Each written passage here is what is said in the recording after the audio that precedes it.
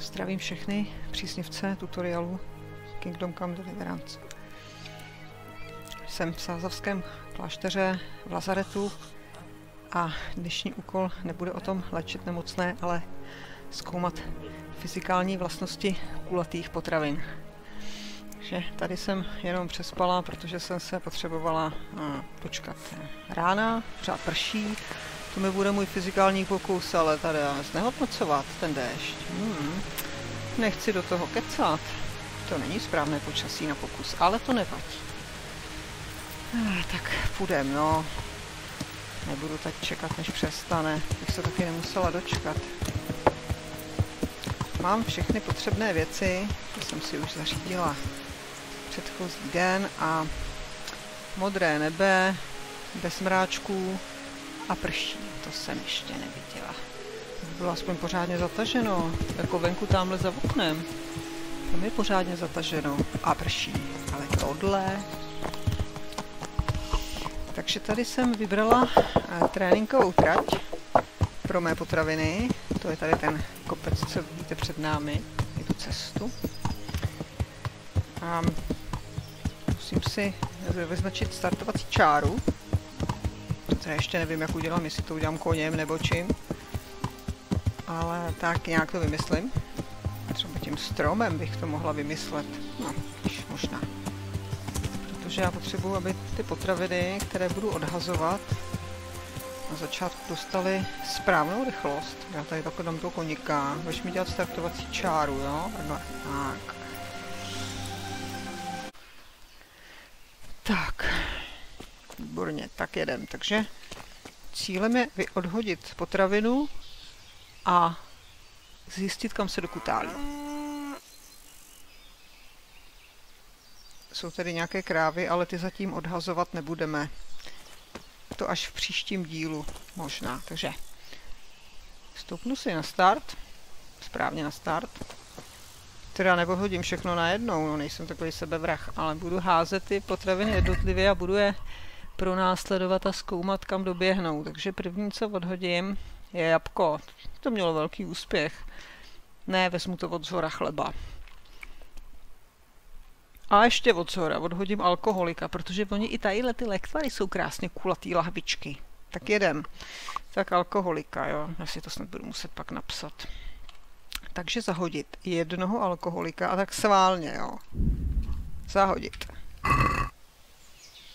Jo, tohle to je ten džbánek s tím ouškem. A helejte, jak jede, hele, jak jede. Máme na to krásný sluníčko, už neprší, takže fyzikální vlastnosti jsou super, hele, silnice je krásná, je to fofruje. To jsem nečekala, ale jak to nabírá rychlost, hele. Úžasný. Takže mu to ouško vůbec nevadí. Ale dobrý. To je adept na... tam ne. Tam ne, prosím, tam ne, vrať se na tu silnici. To je adept na dobré umístění. Když se to dokutálí až tamhle k tomu klacku, to bude dobrý. Hezky teď to letělo vzduchem. To je super. Jo, tak on skončí tady ve křoví. No, to bude blbost. Tak, jdem na další. Cibule by se mohla kutálet. To je jako kulatá. Jedem. Podhodit cibuli. Teď. Hele, jede, hele. Ona je taková malinká, no, taková nenápadná, jo. A jede skrz ty šuty, a ta fofru je taky super, koukejte, to je super, jo. Ježiš, to je fofr. Jenom, aby se mi tady někde nezadrhla. Ale ta je skvělá normálně. Ta je snad nejrychlejší zatím. No, ono jako mezi jednou butilkou a cibulí, to je jednoduchý rozhodnout, jo, ale... Úžasný, ne, do křoví, ne. A to je zajímavé, že se to vždycky kutálí přes ty hrany, což by nemělo, ale... A jo, se snaží, hele, fakt se snaží. A skončí to v té louži, že jo, jako všechno. A se dokutálí. Jo, nádherný. Super. Jo, přesně tam to má skončit. No výborně, takže cibule v našem testu uspěla. Tak další na řadě bude... hruška. Hruška má prapodivný tvar. A to neva. Takže hruška. Jo.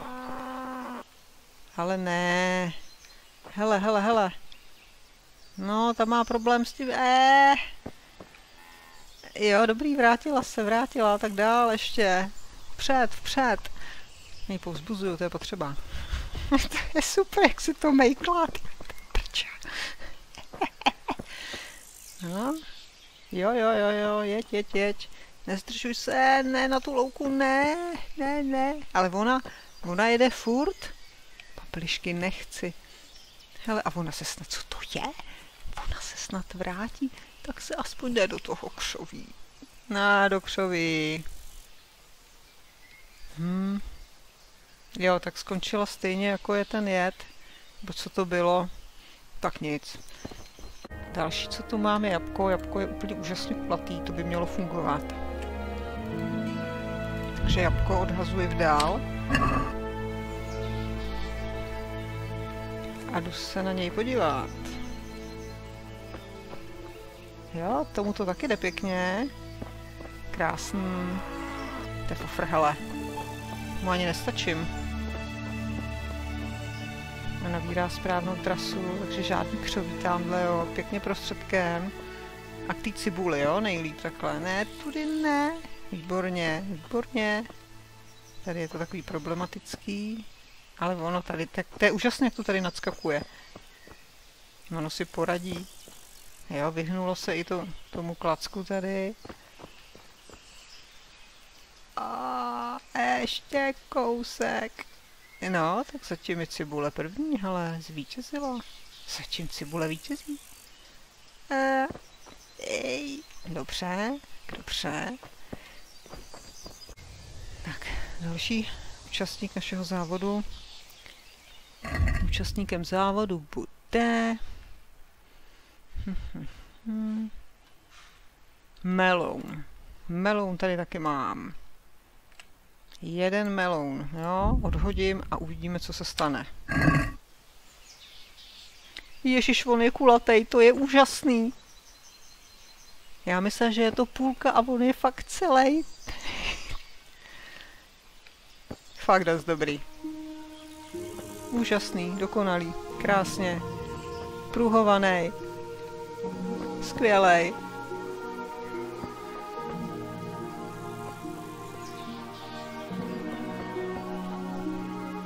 Ale zvláštní, že to nenabírá moc velkou rychlost. Tady by to mělo nadskočit. Ne, nenadskočil. Ale snaží se ze všech sil.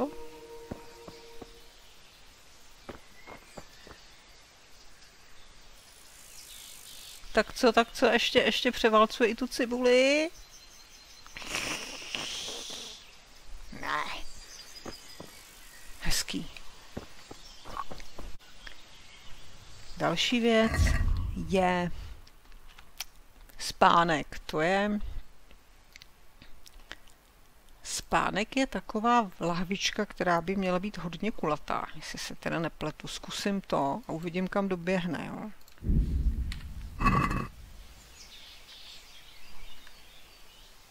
Jo, to nemá ouško. Tak jeď.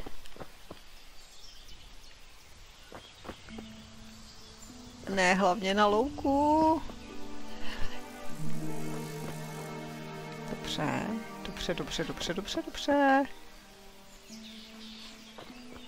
Hlavně ne na louku, prosím. A ne dosti tady.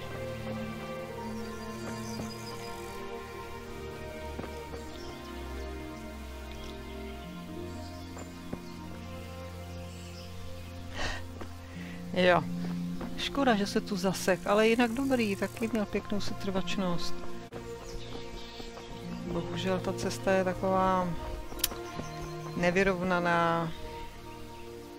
A těžko v 15. století najdete nějakou sportovní dráhu, že jo, takže. Tak, byl spánek. Vejce. Ještě chci to vejce, proto jsem šla sbírat vejce. Takže vejce, jo. Jeden vejce.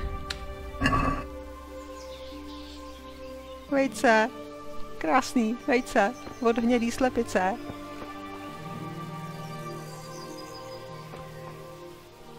Krásně hopká.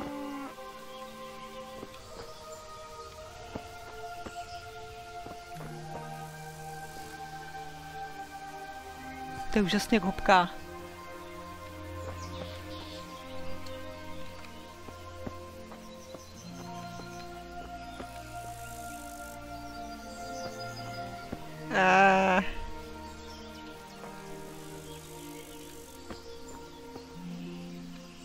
Jak je takový vejcovitý, tak se zmítá na všechny strany, ale taky dobrý, taky vede si dobře, má dobrý směr, má asi největší odchylku v té trajektorii oproti tady tomu jabku a melounu, cibuli. Tak co s tebou? Kam jdeš? Tak kam pak pojedeš? Že by zvítězilo vejce? Hele, ono zvítězí vejce! No fakt, nevěřím tomu. Hele, opravdu vážně, normálně to vejce fakt vyhrálo. Nebo ne? Já se musím podívat. To záleží, jak se na to člověk podívá, že jo, z které strany, ale ve skutečnosti to vejce je nejblíž k tomu klacku. Fakt vážně tady k tomu. Takže to je takovej, jak se to jmenuje, jak se hází ty kuličky, velký koule k té malé kuličce. Takže když to vezmu, tak vejce je vítěz téhletý hry. Ještě mám zelí, to je můj favorit. Dalším je zelí. A to už bude poslední, to je poslední věc, kterou dneska zahodím a budu ji zkoumat. A jdem na to. Krásně kulatý. Ať jede. Hele. Pěkně se rozeběhni. Vůbec se neboj. Pořádně se rozfofruj.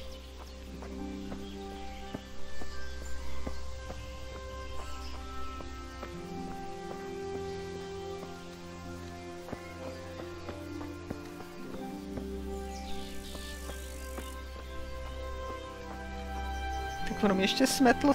To je super. Ještě popostrčilo tady ten spánek. No ale on skončí asi v křoví, no.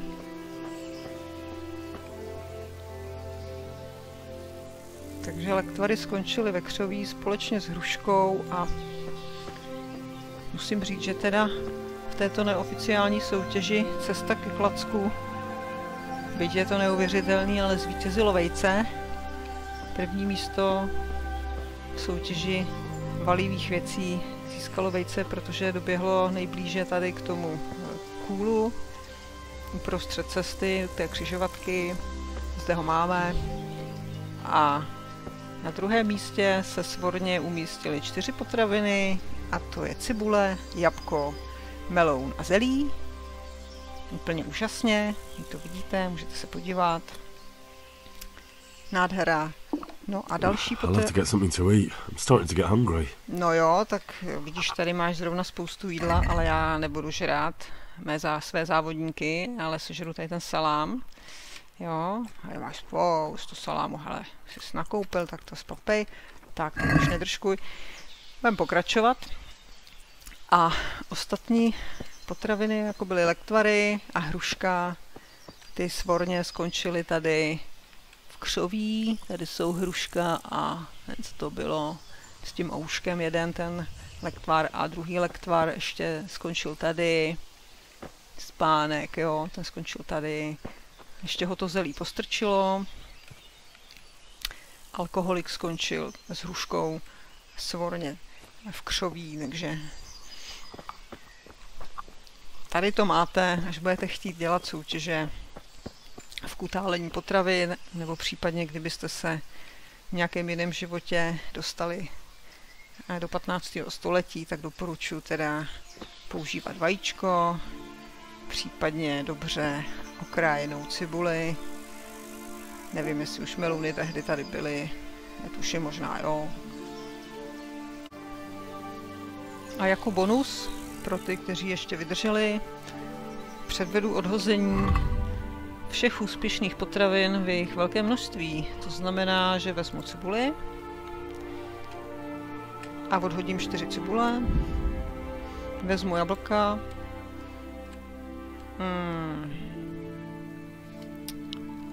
Mě by zajímalo, jestli se to odhození dá zrušit. A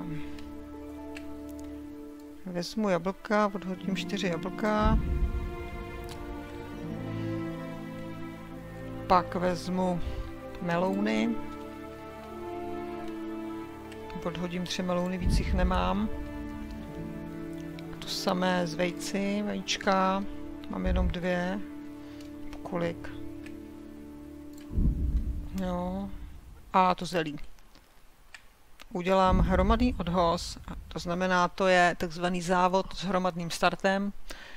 A odhodím všechny tyhle ty věci najednou a uvidím, co se stane, to bude hrozný masakr. Hele, tak jo, tak jdu na to, házím, jo. Wow! Jo, vajíčko nefunguje. A hele, a jedou, takzvaný závod s hromadným startem se povedl a teďko se to tady míhá a komíhá, hele, a běžej. Já jim nestačím, úžasný, a je jablko vede vítězí zatím, za ním zelí v těsném závěsu, ty vejce, oni se nezdají, a ty cibule, hele, jak mažou. A i to možná můžeme zkoumat, kdo tam bude dřív, jo? Kdo to vyhraje na čas, jo.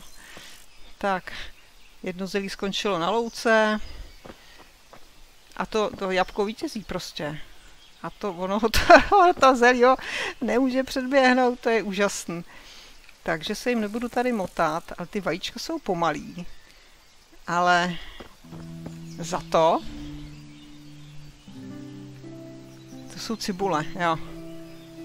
Ale vidíte, že ty malé věcičky se dokutálely úplně nejdál a to je úžasný, že ta cibule je prostě naprosto dokonalá nakonec, jo, takže...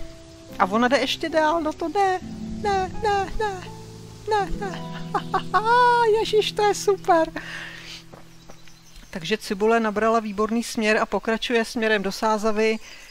No to nemá žádnou chybu. Takže tady s těma se rozloučím a budu sledovat tady příběh cibule, která pokračuje a schválně kam až doputuje, jo.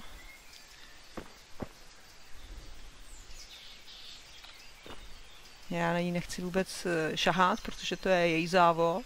Bych ji musela jinak diskvalifikovat. Ona tady skončí v té louce, no.